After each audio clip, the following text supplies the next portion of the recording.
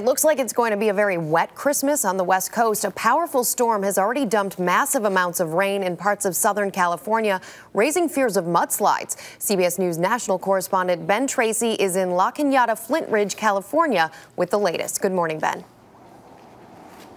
Good morning, Rebecca. A very soggy morning out here, and the folks in this neighborhood are preparing for the worst. This is basically a community sandbag truck. You can come down from your house, grab your burlap sack, fill it up with sand. And the reason for that is it's basically been raining here since last Thursday. And of course, the concern are mudslides. The hillsides around here are just saturated, and at any moment that mud could come flowing down into people's homes.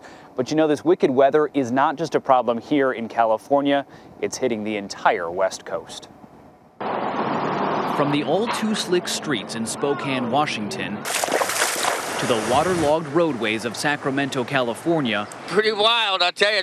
In the West, the weather outside is frightful.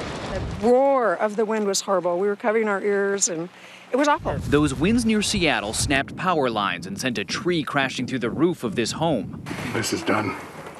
There's no rebuilding this one. This series of storms is being caused by a huge plume of subtropical moisture stretching all the way from Asia. It's mixing with a low-pressure system that's slamming it into the Pacific coast, dumping up to 5 to 10 feet of snow in the Sierras and triggering avalanche warnings.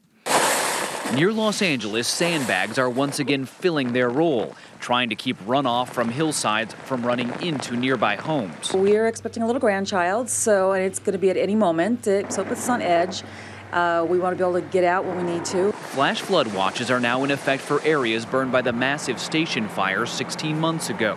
It charred more than 160,000 acres, leaving them prone to mudslides. The ground is now saturated from these rains that just won't quit. They were looking at anywhere up to 20 inches over the next 3 or 4 days. Now, the good news is we're catching a bit of a break when it comes to the rain right now. We're not supposed to see much in the way of rain today. It's supposed to return tonight. The worst of the storms expected to hit tomorrow into Wednesday. And Rebecca, we're not expecting to see any sunshine around here until about Thursday morning. CBS's Ben Tracy, thanks.